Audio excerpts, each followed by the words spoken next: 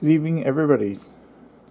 We're going to do an update on the T195 I've been restoring. It's currently here behind me on the floor, a bunch of Motorola mobiles on top of it.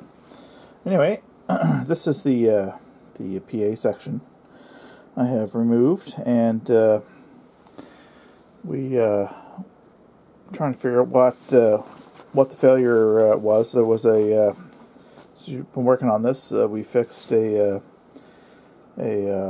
shorted capacitor in one of the low voltage solid state dyno motor, and we replaced a few tubes, but there was still a problem. And what it turned out to be was the PA blower here is in the PA here. It wasn't operating, so it's kind of a cool system they have.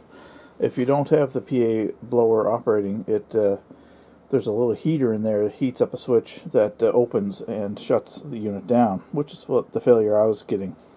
So according to the diagram, which is here, it should be just a DC blower. However, that was the 1950s schematic. So as we can see here, this here is actually the PA blower is this motor here, and there's this little board attached. So it's actually a little AC powered. Here's the diagram.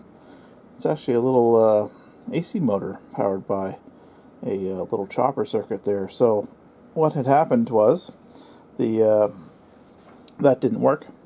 It turns out that these very unusual power transistors, these are germanium power transistors. One of them shorted, so I managed to replace those with I replaced two of them with a T197. So it seems to work quite nicely. So we're going to shove this back together and see if we can get the thing to complete its auto tuning sequence.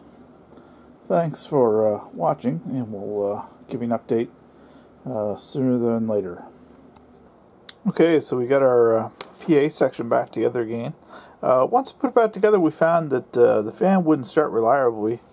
So you gotta change our 241 and our 242 to 47 ohms. They're 23.7 according to the diagram.